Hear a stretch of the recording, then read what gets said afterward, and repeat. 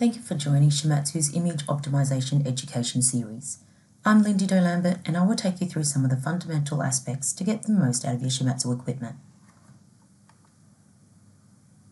These upcoming video tutorials are going to run through the essential parameters that can sometimes be taken for granted in a busy workplace setting.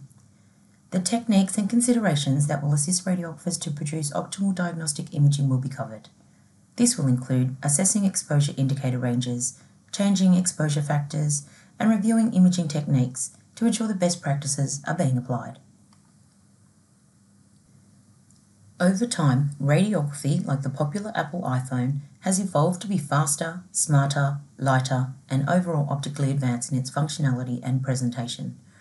From darkroom film processing through to computed radiography and the ever-evolving digital room configurations, we can all agree that the advancement in technology has impacted the radiography and medical fields immensely.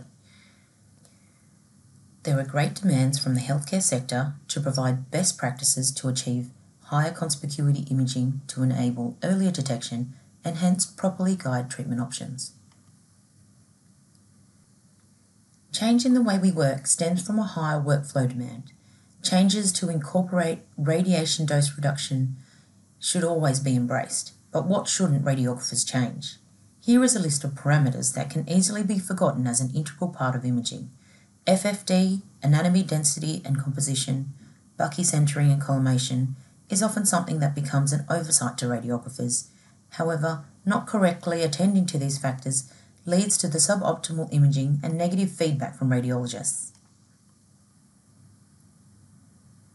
As we endeavour to minimise dose through applying our LARA techniques, settings in our program to use a much lower exposure than historically used, so subtle changes in these important empirical parameters can greatly change the resultant image. So without further ado, please click through some of our other modules to discuss the fundamentals.